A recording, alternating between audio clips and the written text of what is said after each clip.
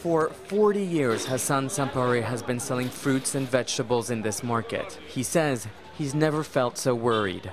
Dakar's Guinean market is strangely quiet. Even his regular customers aren't coming to shop anymore. They won't say it to my face, but I know they're scared of Ebola. We are Guineans, and most of what we sell, we bring from Guinea.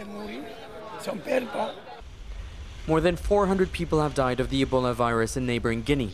Senegal sealed off this 300-kilometer border, hoping to prevent the virus from entering the country. But on Friday, the health minister announced its first case of Ebola.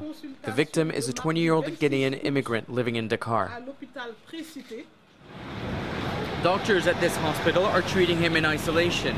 20 others, a mix of family members and health workers, are under medical supervision. Authorities fear that others may be infected with the deadly Ebola virus and are trying to trace people that have come into contact with the young Ghanaian man. These Ghanaian traders are under close scrutiny. Many often travel across the border. They make up the largest migrant population here. But the Ebola outbreak has affected the way Senegalese perceive them. Of course there are risks shopping here. When I get home, everything I buy from them I wash carefully. Traders are finding it difficult to source certain fruits. They've already run out of avocados and pineapples. But this is the least of Hassan Sampare's worries.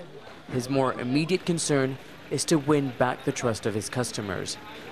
That might not happen until this Ebola outbreak is under control. Nicolas, Haque, Al Jazeera, Sandiri Market, Dakar.